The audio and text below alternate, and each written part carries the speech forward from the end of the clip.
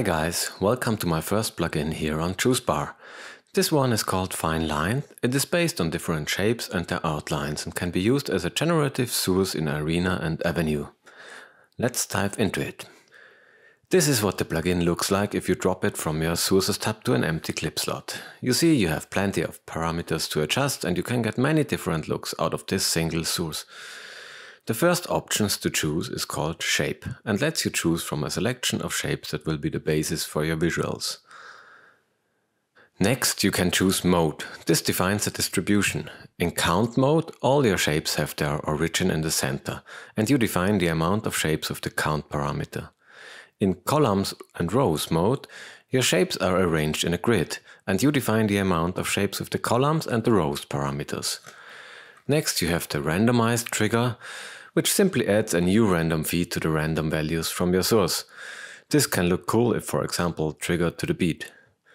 With Color you can choose two colors for your shapes and they will all get a shade of color between those two colors.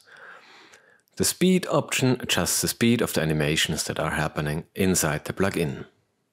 Rotate rotates all your shapes. And the Rotation Spread adds some randomness to that by offsetting each shape's rotation value.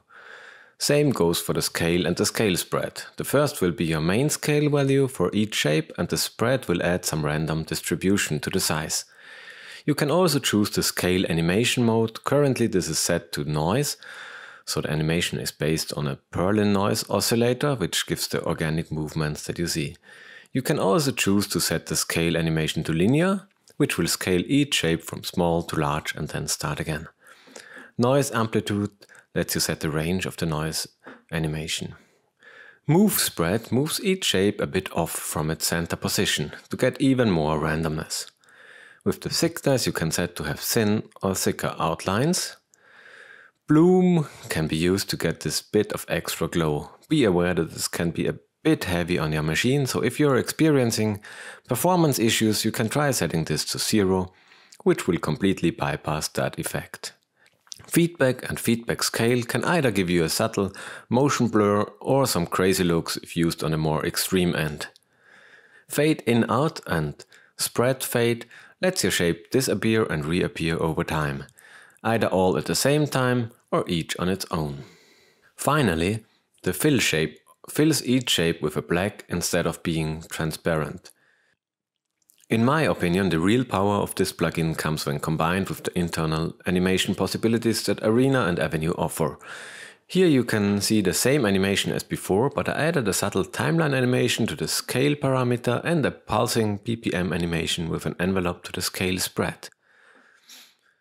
This can also look cool if stacked on top of the original clip like this. I prepared a few different looks and would quickly click through them. You can see every second clip here is marked blue. For this little demo I always prepared one look with only adjusting the parameters from the plugin. Then use this look to add a little extra animation inside Arena. So the first clip is always a clean clip and the second one with extra animation either set to timeline or BPM sync. Let's check it out.